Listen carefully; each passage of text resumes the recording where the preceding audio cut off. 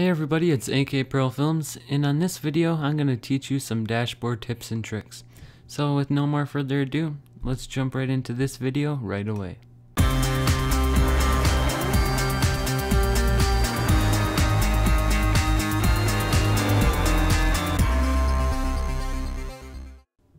Alright, so to customize dashboard you want to go into System Preferences, and you want to go to Mission Control.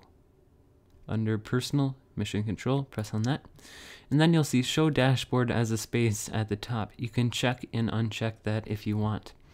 So when it's unchecked, it'll have an animation like this, where you press on a keyboard shortcut, it'll open it up with a grayed out background, and all your widgets will appear on top.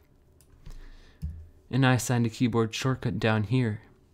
And you can also show dashboard as a space. So when you do a shortcut on your trackpad, you can do that and it'll open up this as a space.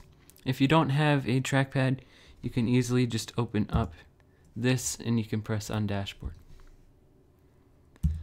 So I'll just go back here. But I just find this really cool by not having it as a space and just showing up over my content. So let's say we want to have a web clip like this, where I have my view count and my subscriber account. You can easily do that by going to Safari, and you can type in a web URL. I'll just go to CNN, and I'll go to Tech, and let's say I want this on my dashboard so I always know the headlines on CNN without loading CNN.com. You go up to Safari, File, you want to go to Open in Dashboard. And then you can choose the area on the web page that you want to add to dashboard. Then crop it out what section you want. And then just go over here to add. And then this will load the clip onto your dashboard so you always know the headlines of a newspaper article, or you always know what you want very easily and quickly. So let's say we want to add a different widget to our dashboard. You can press on the plus button over here, and you can click it and it'll appear on dashboard. So you can drag this around and do whatever you want. But let's say we want to remove this one and this one. You can press on the minus button, and you can press on the X in the top left.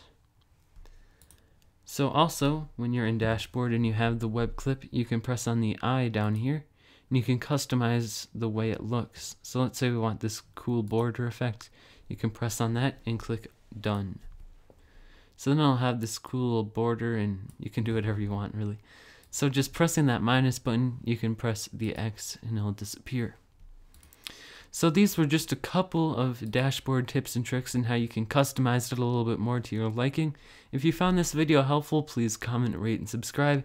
And as well, go to akpearlfilms.weebly.com for more. Please comment, rate, subscribe, and I'll see you in my next videos.